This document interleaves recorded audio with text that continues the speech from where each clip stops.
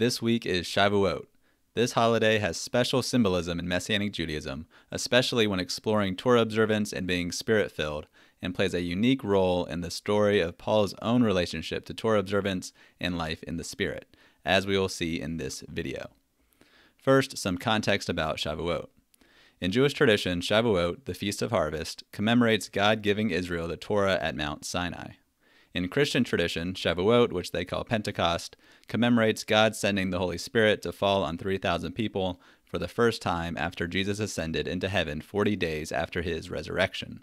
In Messianic Judaism, we celebrate Shavuot as a commemoration of both, God giving us the gift of Torah at Mount Sinai, and the Holy Spirit, the Ruach HaKodesh, after Jesus' ascension.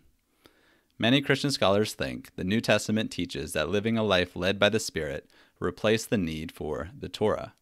For example, Dr. John Barclay writes this about Galatians 5:18. Galatians 5:18 amounts to saying that the Spirit will provide both moral safeguards and moral directives which render the law superfluous.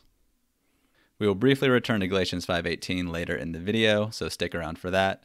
But yes, the New Testament's perspective on Torah and the Spirit is complex and difficult to fully comprehend. However, the New Testament does not teach that being Torah-observant and Spirit-led are incompatible with one another. In fact, they are wholly complementary and are both fundamental pillars of living a life obedient to God as Jewish followers of Yeshua. The Holy Spirit inspired the text of the Torah, enables us to follow the Torah by freeing us from our sinful nature, and sets us free from the penalties and curses prescribed by the Torah, including death. We see this dual emphasis embodied in the life of faith of the Apostle Paul. You may have heard or read that Paul's letters teach that life in the Spirit replaces a life of Torah observance, even for Jews. In this video, let's explore how accurate that claim is. In Acts 9, Luke notes that while Paul was on his way to Damascus with permission to arrest followers of Yeshua, Paul had an experience with the risen Messiah and afterwards became blind. Then a man named Ananias, who God commanded to find Paul in Damascus, tells Paul the good news and prayed for Paul to place his trust in Yeshua the Messiah, regain his sight, be immersed, and receive the Holy Spirit. Acts 9:17-20 says, So Ananias left and entered into the house. Laying hands on Saul, he said, Brother Saul, the Lord, Yeshua, the one who appeared to you on the road by which you were coming, has sent me so that you might regain your sight and be filled with the Ruach HaKodesh, the Holy Spirit. Immediately something like scales fell from Saul's eyes, and he regained his sight. Then he got up and was immersed, and when he had taken food, he was strengthened. Now for several days he was with the disciples in Damascus. Immediately he began proclaiming Yeshua in the synagogue, saying, He is Ben Elohim, the Son of God. For many interpreters, Paul's dramatic Damascus Road experience not only brought him to faith in Messiah Yeshua, but also caused Paul to pivot away from Judaism and a life of Torah observance. But is this true? I don't think so. Acts 21 offers an account of Paul's continued commitment to Torah observance and declared this in front of thousands of Jews at the temple during Shavuot. Before reading this passage, let's take a look at an excerpt from Dr. David Rudolph's article, Luke's Portrait of Paul in Acts 21:17-26, where he sets the context for this important event. Dr. Rudolph says, In the third month of the Torah's calendar in the Jewish world is celebrating the pilgrimage festival of Shavuot, Pentecost. Josephus records that on the, quote, arrival of Pentecost, a countless multitude flocked in from Galilee, from Idumea, from Jericho, and from Perea, beyond the Jordan, to present festal offerings. That's from Josephus's War 2:42-43. Paul was one of those Jewish pilgrims, quote, in a hurry to reach Jerusalem if possible by the day of Pentecost, to offer sacrifices. That's from Acts 20:16 and 24:17. Notably, Pentecost coincided with the anniversary of the giving of the Torah on Mount Sinai, an event witnessed by all Israel. So we know from Josephus that countless Jews would journey to the temple in Jerusalem during Shavuot. This would be a great time to make a statement about Paul's Torah observance in front of the whole Jewish community. Acts 21:17-26 says, When we arrived at Jerusalem, the brothers and sisters received us warmly. The next day, Paul and the rest of us went to see James, and all the elders were present.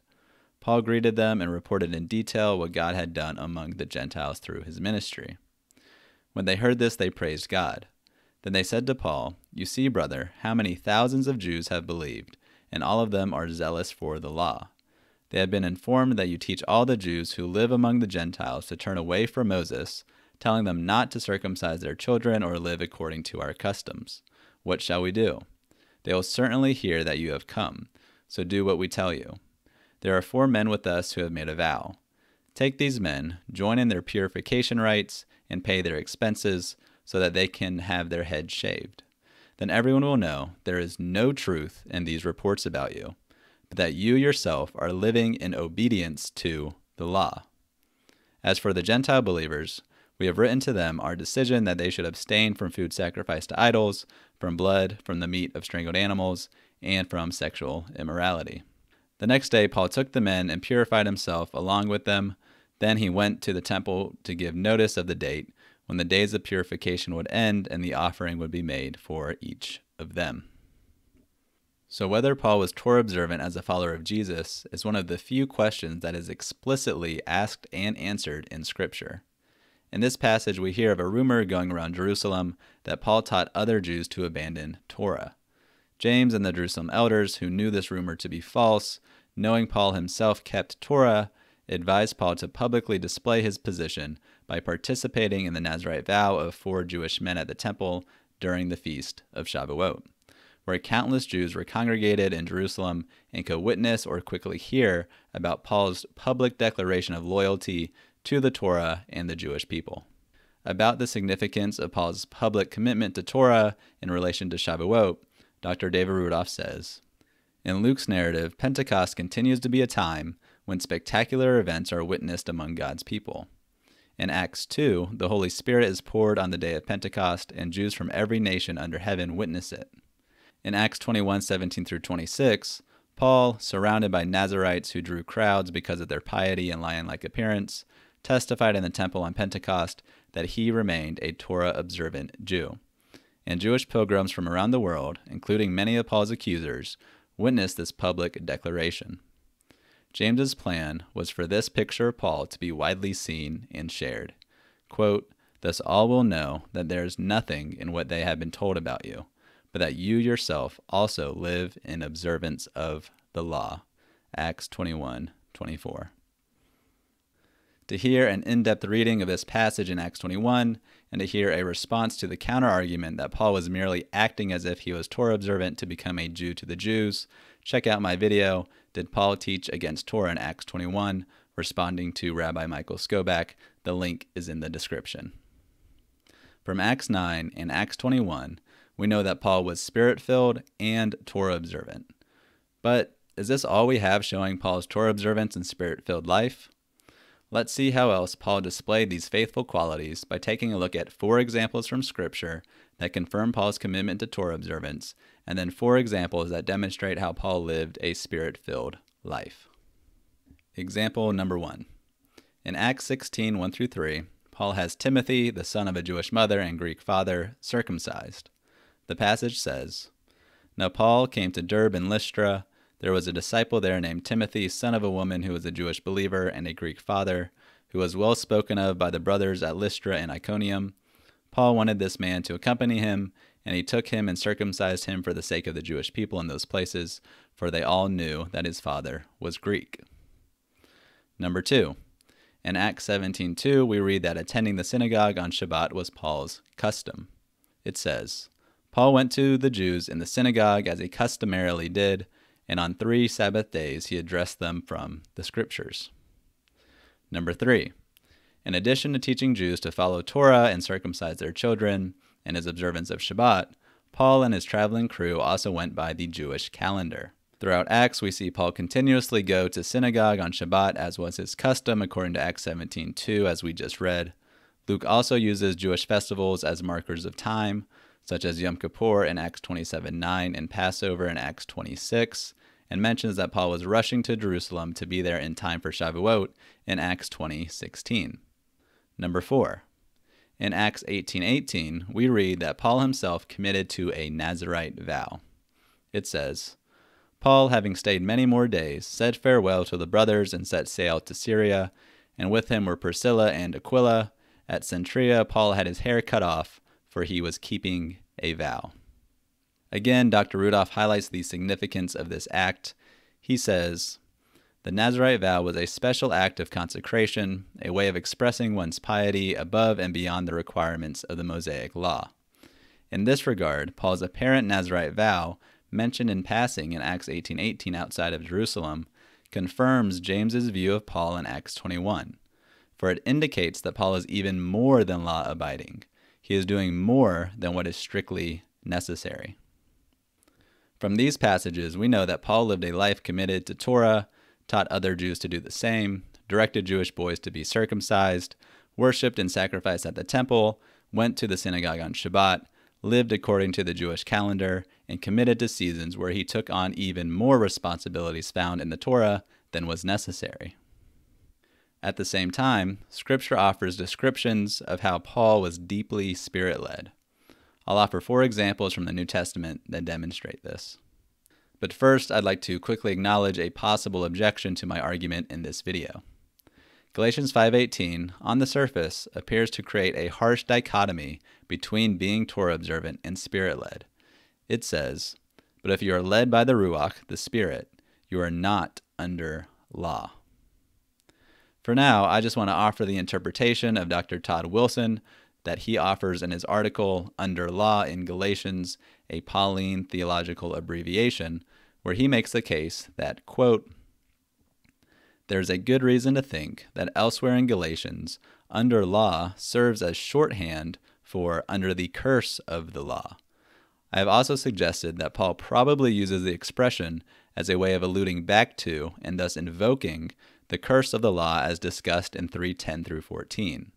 On this reading, then, Paul's statement in 5:18 would be rendered as follows: If you are led by the Spirit, you are not under the curse of the law. So this verse isn't creating a dichotomy between being filled with the Spirit and obeying the Torah. Instead, Paul is articulating the dichotomy between being filled with the Spirit and experiencing the curses prescribed by the Torah, such as those found in Deuteronomy 27, for disobeying the Torah. An adapted version of Dr. Wilson's article can also be found in Introduction to Messianic Judaism. So try reading through Galatians with this idea in mind, that under law is an abbreviation for under the curse of the law, and let us know what you think about it. If you'd like to see a video dedicated to addressing this verse in depth, let us know in the comments below. But now let's get back to examples of Paul living a Spirit-led life.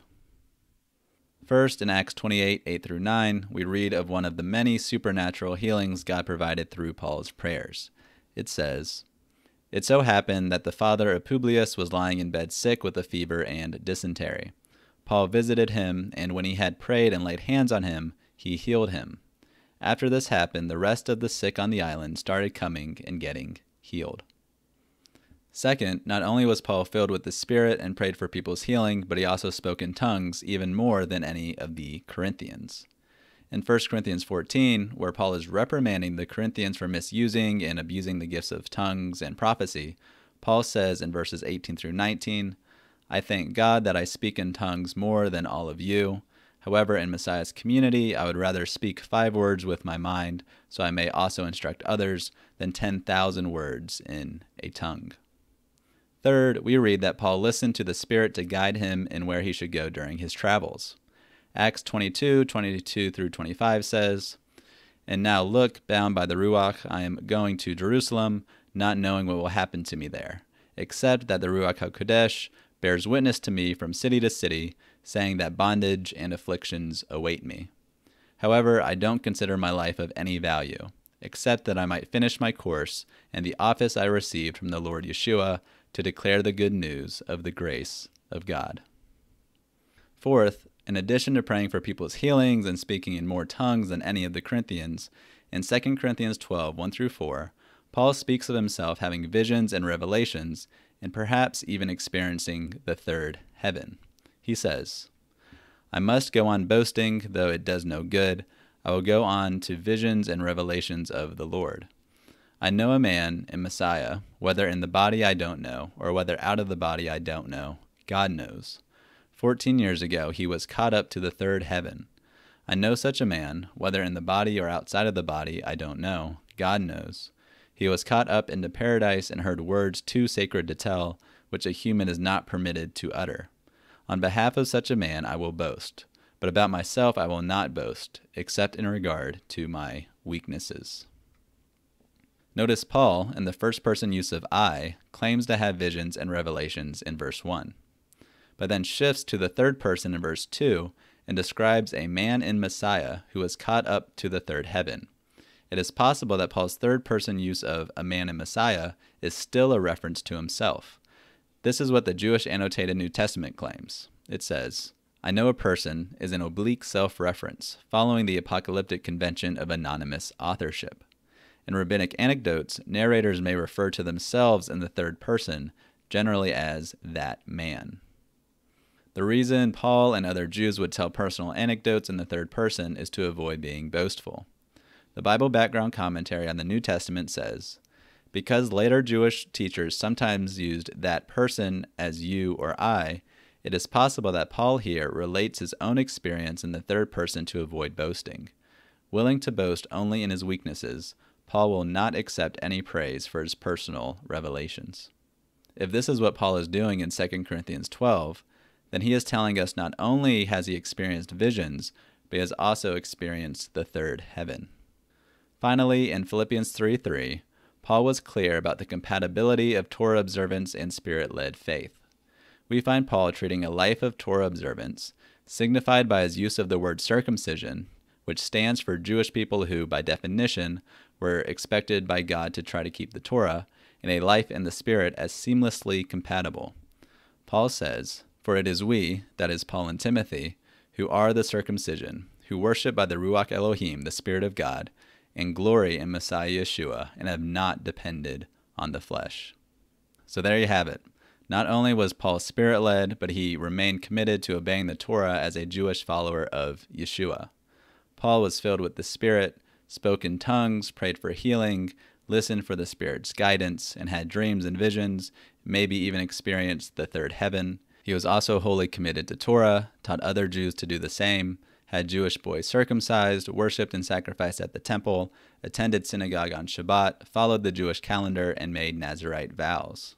While Paul teaches that not everyone will participate in all types of spiritual experiences, he does teach all Jews to commit themselves to a life of Torah. Just as we see the beautiful compatibility of Torah and Spirit in the life of Paul, we also find it in this holiday of Shavuot, when 3,000 Jews received the Holy Spirit, and when Paul publicly declared during Shavuot that he remained a committed Jew. This dual emphasis follows what is promised to Israel in Ezekiel 36:26-27. It says, I will put my Ruach within you, then I will cause you to walk in my laws, so you will keep my rulings and do them. If you learned something new, please like the video and subscribe to the channel and the podcast. Share this video with a friend who is celebrating Shavuot. If you have any questions or even objections, email us at 2messianicjews@gmail.com. That's TWO messianicjews@gmail.com. Thank you for joining us. See you next time, and Chag Shavuot Sameach.